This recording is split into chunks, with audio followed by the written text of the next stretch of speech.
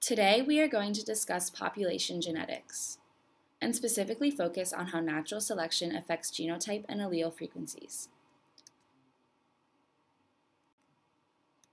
First, let's go over the basics of natural selection.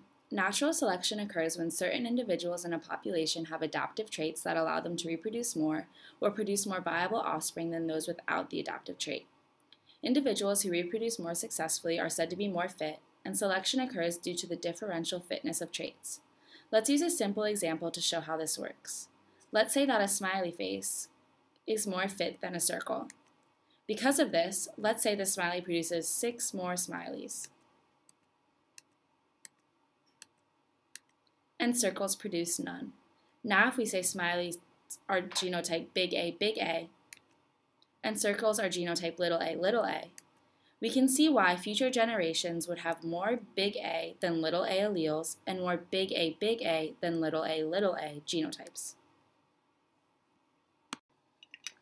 Now that we have gone over the basics of natural selection, we can describe the 3 different types of selection: directional, stabilizing, and disruptional. Let's first look at our original population.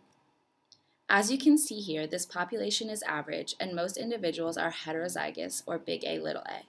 But in directional selection, one of the homozygous genotypes is selected for.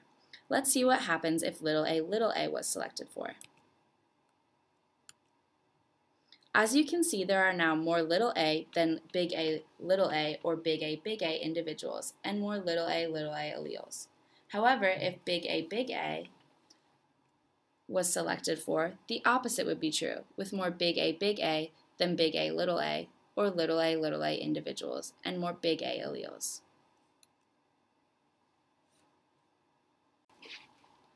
Now let's go back to our original population and see how stabilizing selection would have an effect. In stabilizing selection, the heterozygous individuals are selected for. And as you can see, the new population has more big A, little a genotypes than big A, or little a. However, stabilizing selection does not alter allele frequency and actually causes the big A and little a alleles to be more equal.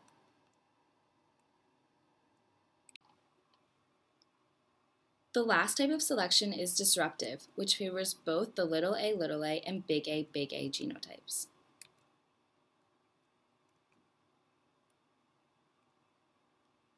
And as you can see, there will be an increase in the big A and little a genotypes, but the big A and little a alleles will remain equal.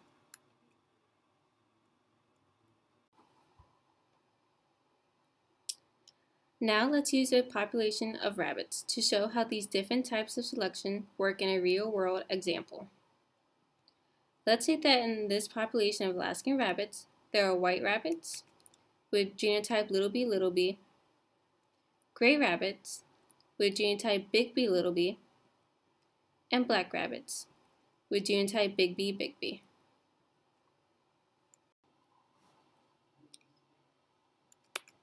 During the winter, white rabbits survive better or have a higher fitness than the other rabbits, because, as you can see, they blend in with the snow.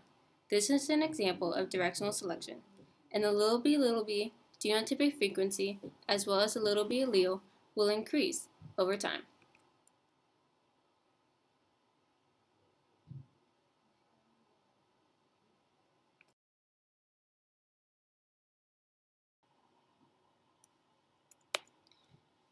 As the winter ends and spring begins, the selection pressures on our population also change. Now that the snow has melted, gray rabbits blend in better and survive longer, and the white rabbits no longer have the upper hand. This would be an example of stabilizing selection, because the big B gray rabbits are selected for, resulting in an increase in the frequency of the big B genotype, and a more equal allelic frequency of the big B and little b.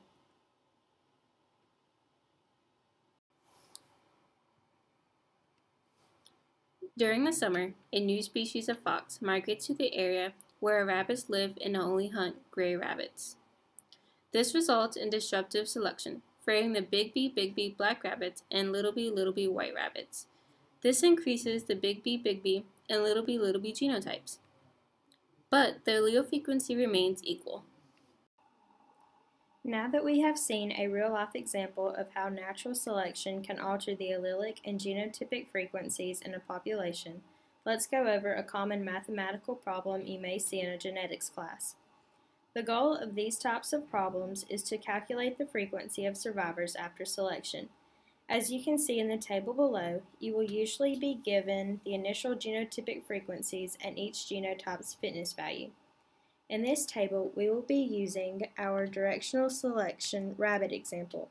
As you can see from the fitness values, white rabbits with the genotype b have the largest fitness.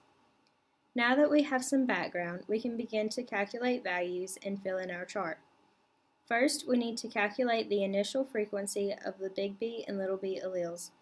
To do so for the big B allele, simply take the initial frequency of the big B genotype, 0.12, and add it to half of the frequency of the big B genotype, 0.5 times 0.31, which equals 0.275.